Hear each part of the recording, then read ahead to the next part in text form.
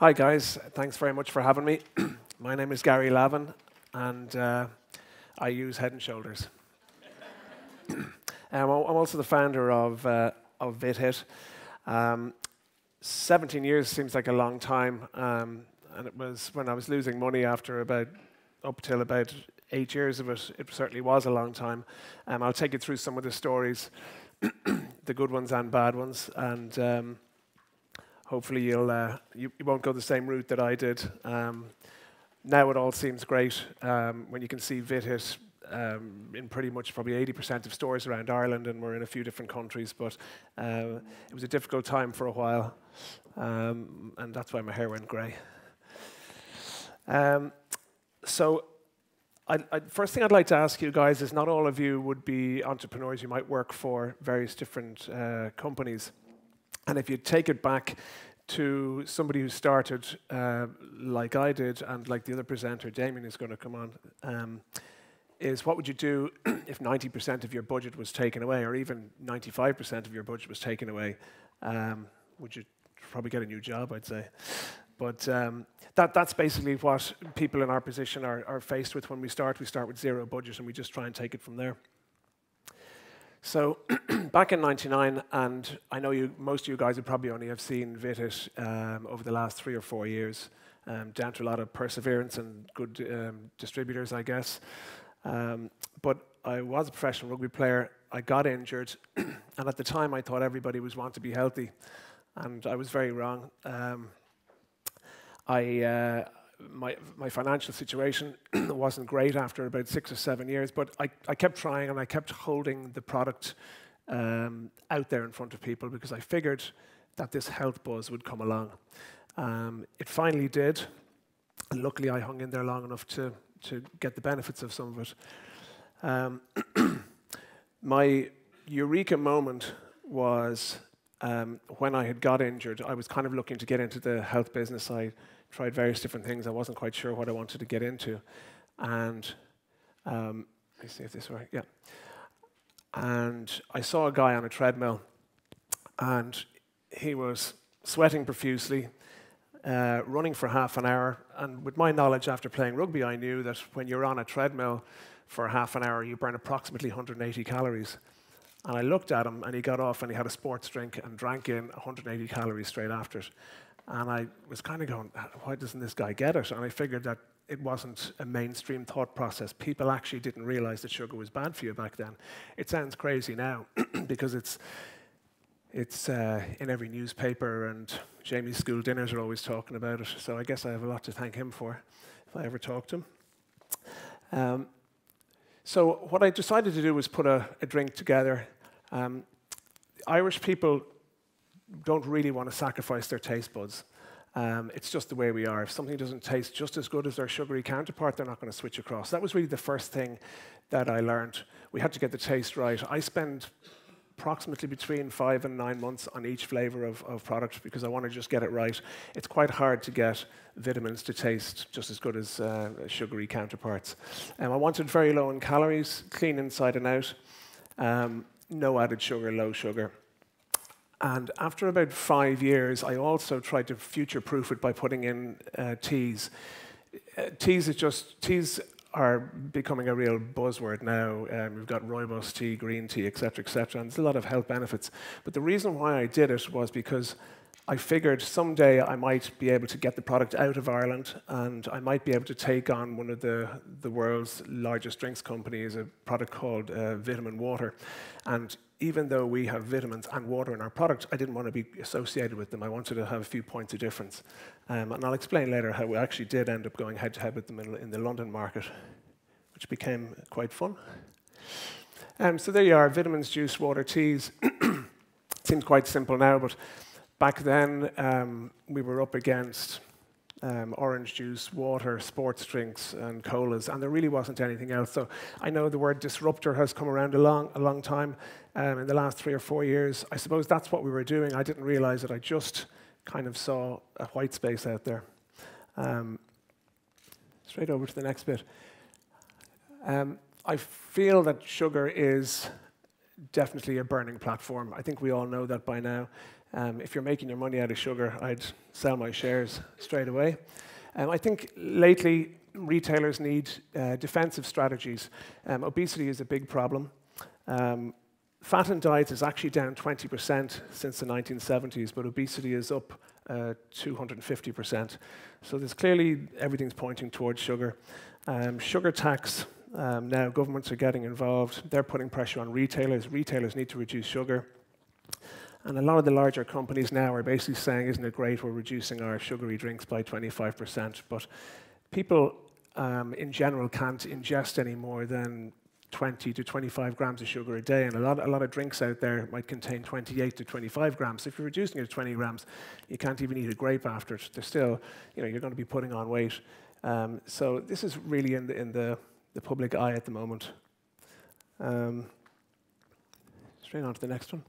When we're creating our label, this is not slagging off our wonderful consumers, but basically we don't have the money of the Coca-Colas of this world, so we have to be as obvious as possible with our labels. So one of the first things I learned back in '99, we created, and it's still the name of the company, it was called VITHIT Drinks Limited, and the product was called VITS. I thought that VITS meant vitamins, and I did a little bit of research, and after 5 years of losing money, I found out that people thought it was a German company. They thought it was VITS, and they didn't really understand what it was. So clearly I wasn't one of the geniuses, I was one of the geniuses up here. But we figured it out and we changed the brand name to VITHIT. We just don't have budgets that the larger companies have. So, for instance, years ago when they released Sunny Delight, that actually means nothing, but people fired a lot of money into it to make it become a big brand, and then it fell down because of sugar. Brand evolution, you're never going to get it right first time. So there's a few brands here that you'll see weren't particularly right at the first time, but they got it right eventually. Tom Cruise has a lot to thank his dentist for. Miley Cyrus got an improvement in hairstyle. And this is my favorite transformation. John Travolta is looking great these days. Brand identity. I often find that companies are trying to speak either above or below, and they just don't get the tone right. It's very important for us that if I'm not relevant anymore, I come up with a lot of the things we say, I'm now hiring younger people so they actually understand what's going on with the younger people, because we kind of feel that young people own the brand and they like to discover it themselves. We weren't even getting involved, I'm sad to say, in social media until about 3 years ago. When we turned it on, someone said, have a look at how much is on VITHIT, and there was a few thousand comments on VITHIT, and we weren't even getting involved with them. So it's kind of a brand that people like to discover.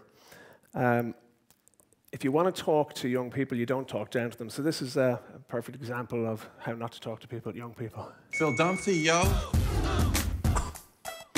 I'm the cool dad. That's my thing. Let me meet this player. I'm hip. I surf the web. I text. LOL. Laugh out loud. OMG. Oh my God. WTF. Why the face? People, let's all chillax. I know all the dances to High School Musical, so. We're all in this together. Yes, we are. We're all stars. That means something, you know it. Act like a parent. Talk like a peer. I call it peerin'. So brands actually do this, and it's kind of embarrassing watching that. You see the kids going like this, but this actually happens. There's a lot of communication issues, and we try very consciously not to become the cool dad. A few things that we have hidden around the bottles, just to give it a bit more personality, and it's kind of who we are. VITHIT's kind of an irreverent brand. It's something you can trust. You can always trust that there's all the vitamins and all the T's in there. But you don't have to be whiter than white to be trustworthy. And the last one there is quite interesting. We just hide these things around the bottles sometimes. And this one here, with 180 calories, you look more like a dart thrower than a footballer. And I actually recently got contacted by a dart thrower's wife. And she sent me a picture of herself and her husband, and saying, not all dart throwers are ugly. And, well, I'll leave that one to your imagination. So VITHIT likes to be casual and informal. The tone shouldn't be offensive unless you're a dart thrower's wife. And it's quite uncorporate. It should be discovered rather than advertise. Now, we have started to do a few advertisements recently, and I'll show you some of the messages that we give across, but it's always very short, and the product is always the hero.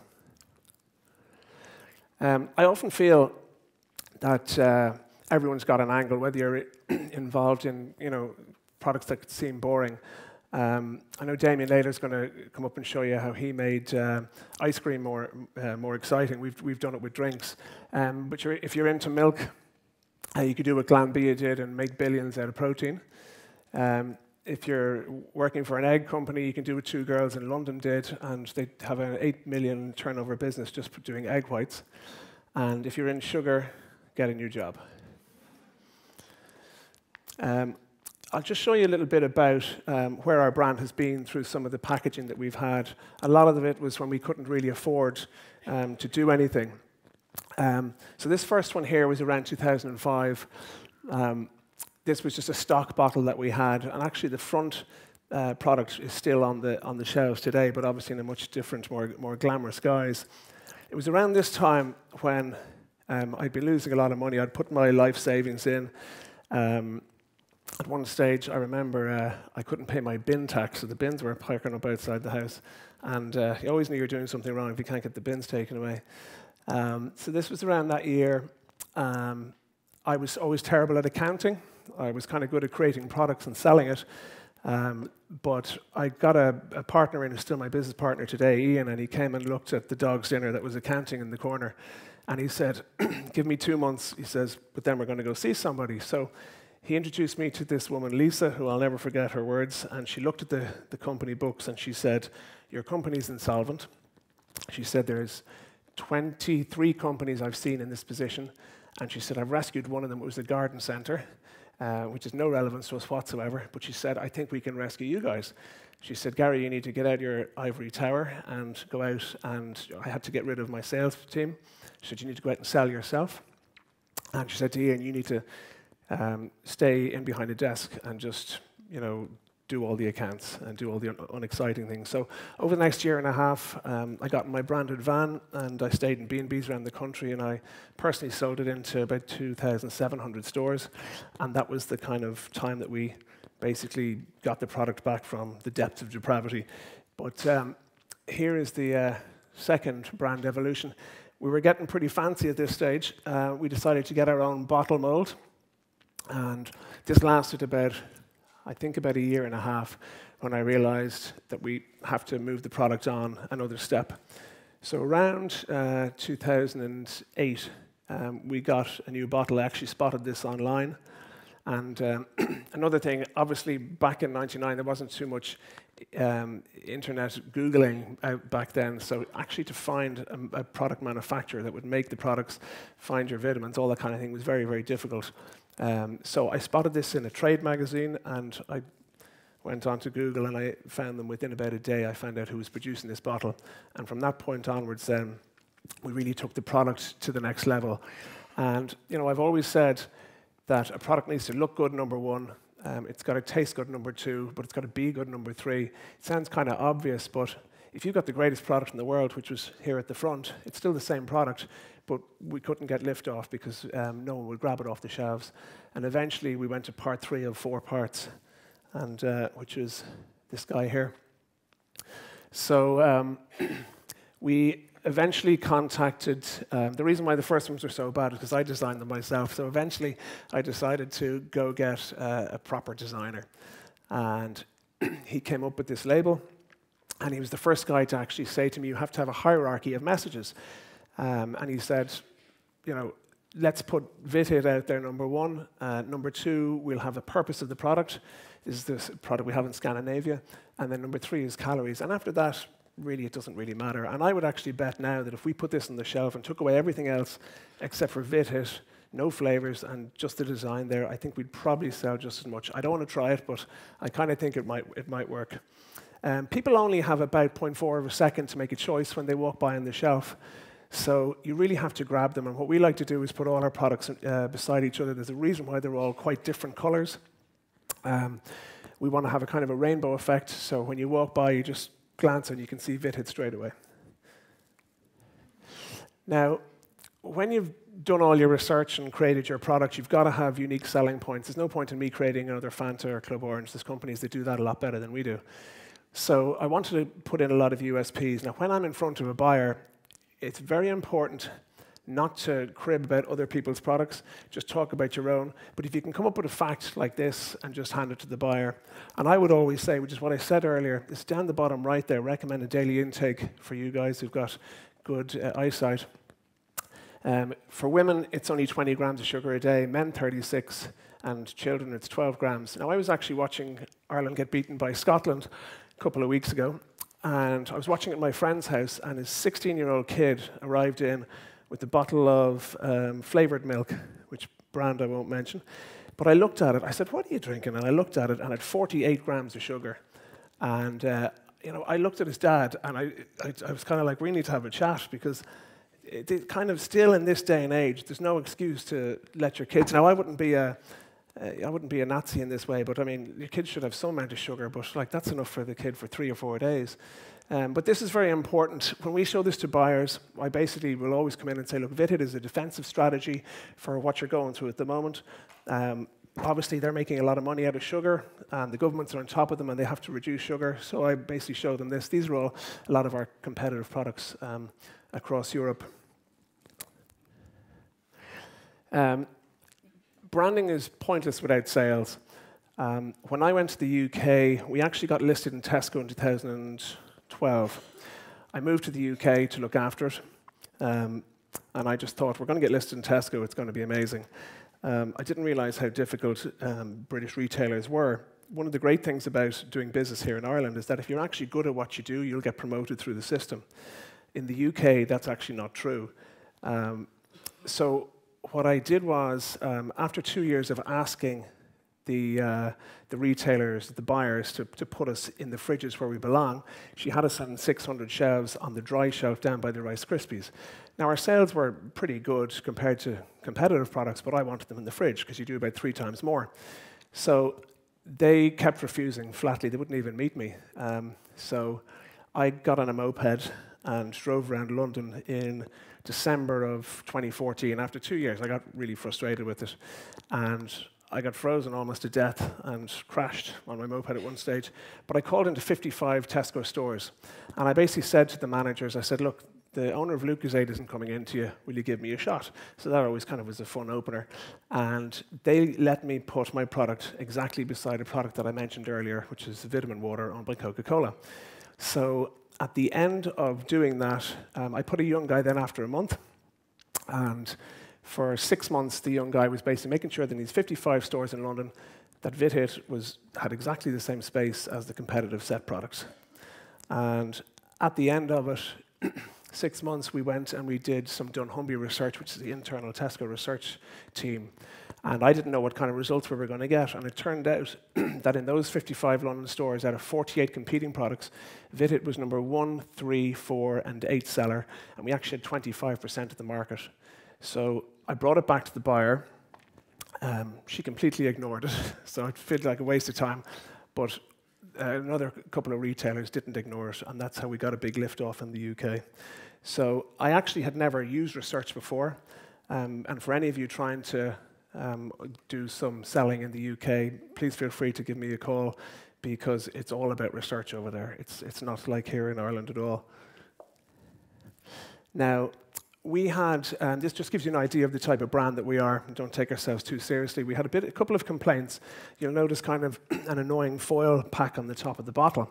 And it's actually because we don't have any preservatives in the product.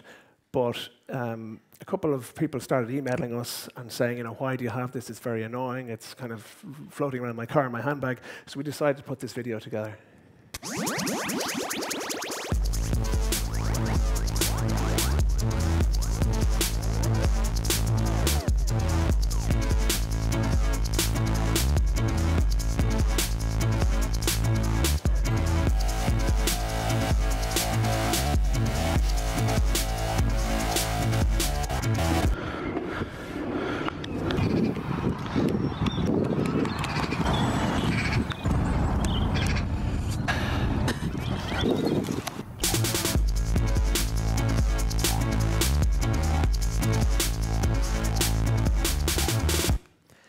we got a great reaction out of that, and I think people do kind of appreciate when you take the mick out of yourselves, not just in a pub, but actually on YouTube. So this seems kind of obvious, but it has to be done in the right way. There's a friend of mine who owns a company, and she went out and got lots of investment, and she did loads of advertising, but the product was only in 150 stores. I told her not to take the investment and to just get out there and get selling, and so she kind of doubled up, but she survived and she's thriving now. I noticed about 2 years ago there was a beer company launched here. They spent 4 million in advertising and sampling and all that kind of stuff, and their product wasn't available in any pubs, and they're off the shelf now. This is really important. If you've spent all this time creating a nice product and you do your research and people actually like it, I think you need to get out in the streets and get it into people's hands. Back in the day, we couldn't afford to give people bottles, so we used to stand there and just pour a little bit and give it to them and point them into the shop. But our budget has got a little bit better now. Our advertising image, we've only started advertising about 1.5 years ago. You might see if you live in Dublin, some of these big belly bins. Our advertising message always has to be clean, which is the way we like to portray the product. The product always has to be the hero. We might put a quirky slogan up above. We put a hashtag, Health Yourself, on it. Funny thing about hashtags, actually, I was a little bit behind the times. I went to, in London last year, I went to some PR lovey release, and I walked out of it and I heard 2 girls going, I can't believe they don't have a hashtag for this event. So this is really where we're coming to now. Everything you go into and everything you do, people seem to have hashtags to it. So we've linked onto this and hashtag Health Yourself, hashtag VITHIT.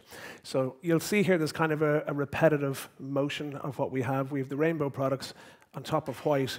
And eventually, as our brand develops, we'll try and keep this pretty much the way it is so that when people see these ads, that they'll know it's VITHIT, because you might be going by at 100 miles an hour in a car. You don't really have that much time to be looking at ads. We've started to use a little bit of research, as I said. This is where we ran back into our friends who own Vitamin Water, Coke, and we went to the largest retailer in the UK, happens to be a pharmacy. Sorry, the top 3 largest retailers in the UK. And we went in, and we're the guys in red.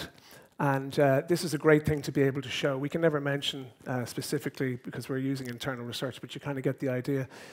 They were the purple guy, the evil one, and the evil overlord. And we're the guys in red, and in the middle is another competitor. So we went in a 1.5 years ago, and we now have 80% of the shelf sales of, well, 78 to be exact, of their functional drinks.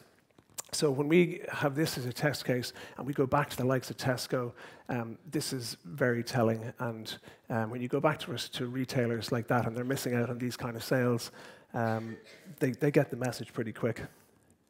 When we did some international trade shows, it's where we picked up a lot of our clients, because if you're in a distributorship, you probably get 20 phone calls a day with people trying to get you to sell their products, and you'll always put the phone down with them and not bother phoning them back. So how do you get your point across? So the one on the left here is a 3x3 meter stand. We've been doing that since maybe 2000, never really picking up too many international customers.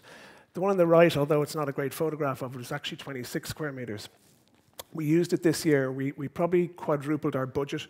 We really decided to throw some money at a European trade show this year, and it made a massive difference. We're currently starting with another 7 distributors across Europe, and we've just launched in the US as well. So we've more than paid for this stand. So I think for any of you doing these kind of shows, you need to kind of spend it before you can make it. So where are we currently? Although we've started from very humble beginnings, we're growing at about 40% here in Ireland. 50% internationally, but that can change when you pick up a new distributor. So we're planning to go between 50 and 100% internationally. Currently, we hold a fantastic position in Ireland, and I think a nice word has to go out to Richmond Marketing, who are our distributors. There's one of the girls from Richmond here. Quick story, we were with one distributor. Richmond kept courting us, saying, you must come over to us, blah, blah, blah. And the first month that we actually did decide to move, we were, I think, 3,000% up in the first month we went to Richmond. So even though the product was clearly a product that people wanted, it wasn't a mass market product till about 3 years ago. We moved to a mass market distributor. It made a big difference for us. So 70% of the functional drinks market in Ireland is pretty good. We're trying to get to that in other stages. In other countries, currently actually in Iceland of all places, there's only 320,000 people live in Iceland, and VITHIT is going to sell 3.5 million bottles there this year, so I don't know if they're bathing in it or what's going on, but it's going very well over there. We're selling in over 15 countries. We're leading the health market in Boots, fastest growing health drink in Tesco and Sainsbury's over in the UK, and minimum 50% growth expected in 2017. So here's some of our international clients that we're pretty proud of. The Pepsi one is an unusual one. That's our distributors, independent Pepsi bottlers in the US, have taken us across.